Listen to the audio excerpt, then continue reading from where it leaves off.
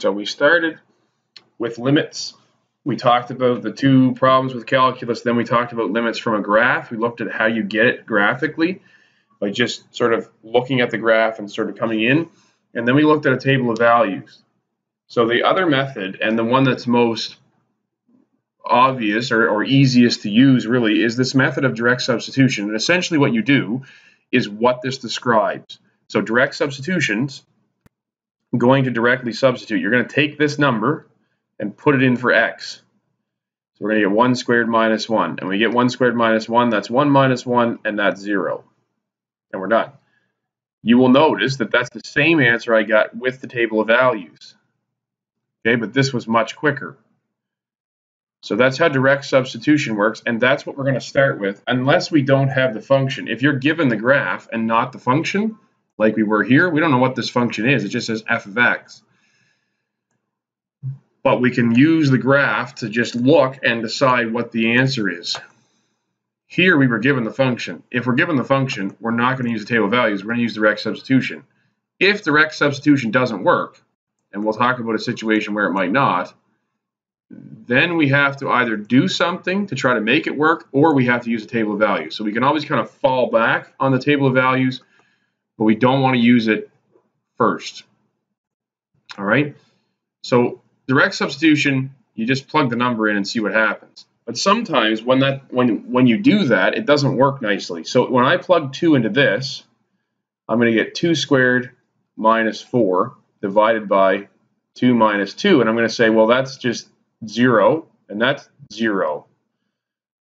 And I say, but what's that? All right?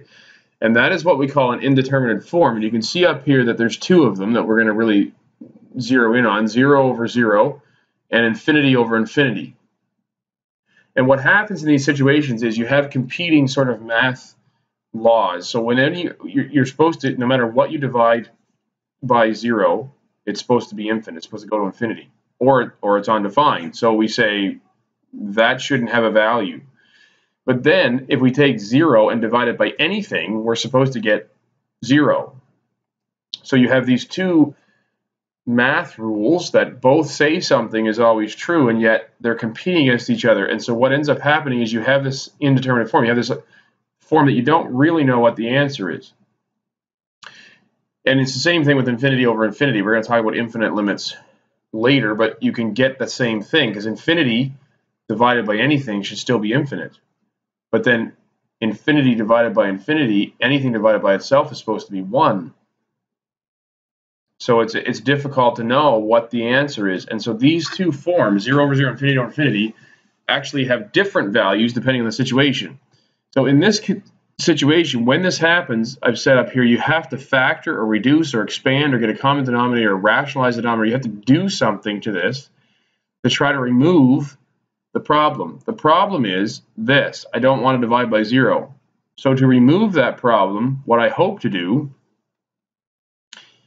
is try to find a way to get rid of the denominator. So what I'm going to do is x squared minus 4, I'm going to actually factor it. It's a difference of squares.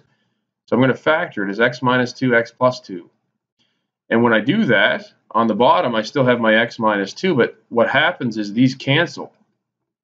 And so I'm just left with the limit as x approaches 2 of x plus 2. And that just gives me 2 plus 2, which is, whoops, I'm getting ahead of myself. It's 2 plus 2, which is 4.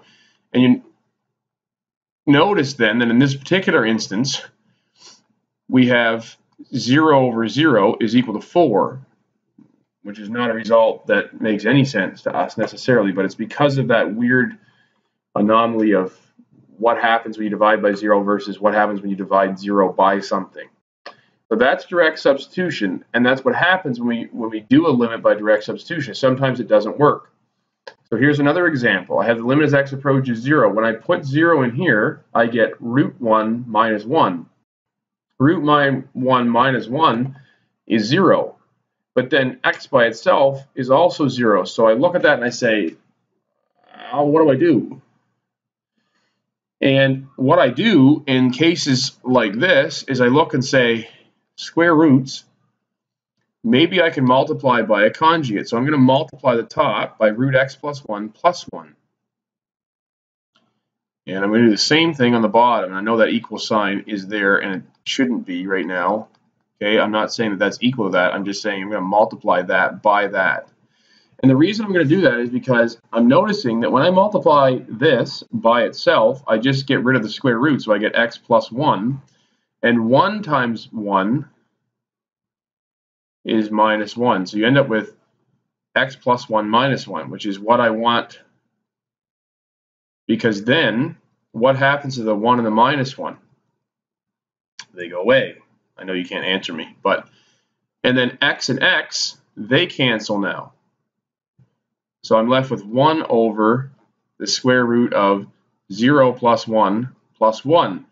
And that gives me 1 over 1 plus 1, which is 1/2. Okay, you notice notation-wise too, it's important to recognize I left the limit here because I didn't put 0 in. I left the limit here because I didn't put 0 in. But after everything canceled, and I actually replaced x with 0, I dropped the limit. So I'm not writing limit as x approaches 0 anymore because x is 0 now. Okay, so you write limit as x approaches 0 all the way through, or limit as x approaches whatever. You write the limit all the way through until you actually let x be that number, and then you don't anymore. So that is how you do direct substitution. That's another example. Now, if we do another example, here's one where if I put 9 into this, I get 9 minus 9 on the top. So that's 0. That's where I'm getting that 0 from.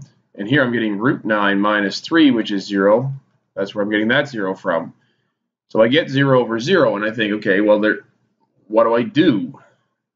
And there's two ways to approach this. You can either take the top and factor it as a difference of squares and make it root x minus 3 times root x plus 3. Okay, we're not used to using a difference of squares. Like, we're used to this being x squared and putting x minus 3 and x plus 3, but differences of squares also work for these. You just have to take the square root of them. So if they're single powers, they become half. And then on the bottom, I have the square root of x minus 3. And so what happens is these cancel, and I'm left with root 9. And again, you notice I dropped the limit now because I'm letting x be 9, and that gives me 6. Okay, the other way, so we can say or, you can multiply by the conjugate. So you can take a limit as x approaches 9 of x minus 9 divided by root x minus 3, and then multiplied by root x plus 3 divided by root x plus 3. And if you do that, you end up with x minus 9. Oops, sorry, I got to write my limit first. I'm going to run out of space if I don't. You end up with the limit as x approaches 9 of x minus 9 multiplied by root x plus 3. I'm not going to expand that part because on the bottom, root x gives you x. The middle terms cancel when you expand, right? Because you're multiplying by the conjugate, so you get plus 3 root x and then minus 3 root x. And then the last term is minus 9. And so then you end up, these cancel, and you get root 9 plus 3. And again, now I've dropped the limit because I'm letting x equal 9, and that gives me 6. So either way, you can do it, but that's how you do things by direct substitution in terms of just if you have a limit that doesn't work nicely. Okay? And we're going to practice some more of them, but there are times where you have to look at, well, what happens if I don't get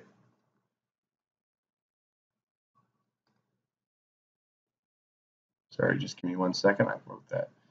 What happens if I get something that's not 0 over 0, but something that's a number divided by 0 like this? So I say 3 over x. Well, that gives me 3 over 0, and I say, what's that? Okay? When you get a situation like this, so any situation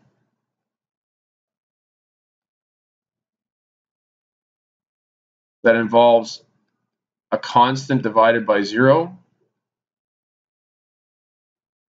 I'm going to say ends with in terms of your direct substitution, we have to use a table of values. And the reason we have to do that is because what can happen in this situation is you have 3 different possibilities. It could be that the answer is infinite, that's positive infinity. It could be that it's negative infinity, or it could be does not exist.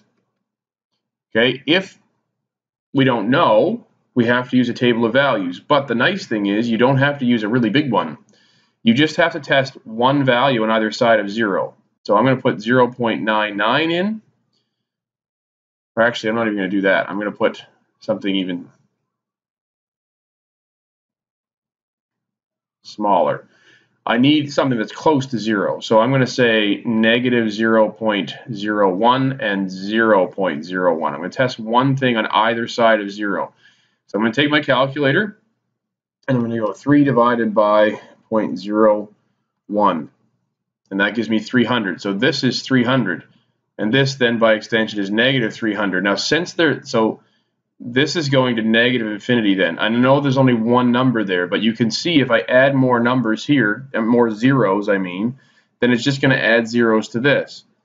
This is going to positive infinity. So that means our answer does not exist. If they both were going to the same thing, in other words, if they both were positive or both were negative, then it would be either the positive infinity or the negative infinity.